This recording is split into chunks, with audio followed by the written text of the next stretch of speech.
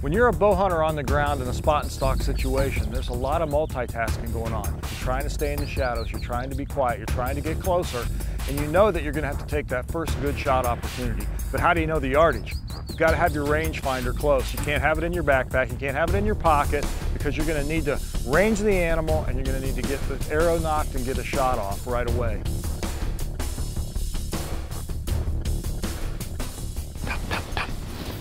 I see two of them. And that's the key to get that first good shot opportunity and know the exact yardage.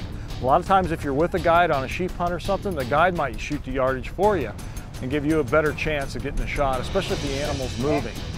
When you're by yourself on the ground or even in a tree stand, having this handy is really nice. Look at those. There.